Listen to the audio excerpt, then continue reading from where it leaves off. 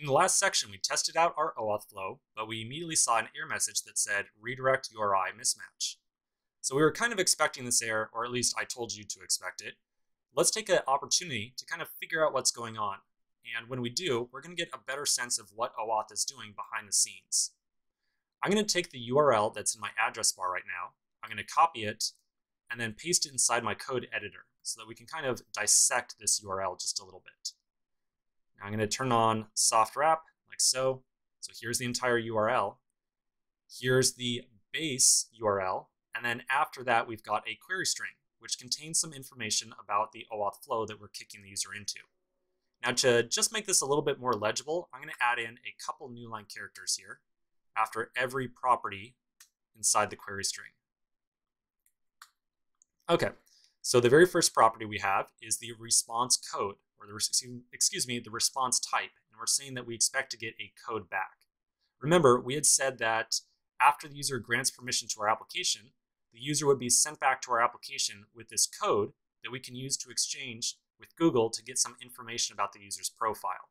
So after the user grants permission to us to read their account, we don't immediately get sent back their entire account and all the information tied to it. All we get sent back is that code, which we can then use to make a follow-up request to Google to ask for some more information about this user. So we are clearly asking for the code right here. So that's definitely working out pretty well. Next is the redirect URI. Now, obviously, based on the error message we got, this is part of what's going on wrong. So let's just take a pause over that one really quickly, and we'll talk about the other two properties first. So here's our scope. These are the two pieces of information that we're asking for. We want to get access to the user's profile and their email address. And then finally, we also have the client ID, which identifies our application to Google servers. Okay, so the redirect URI.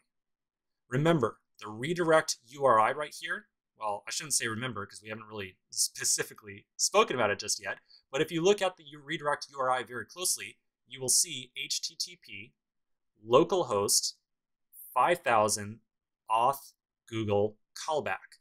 So the redirect URI is the address that a user should be redirected to from Google after they give permission to our application.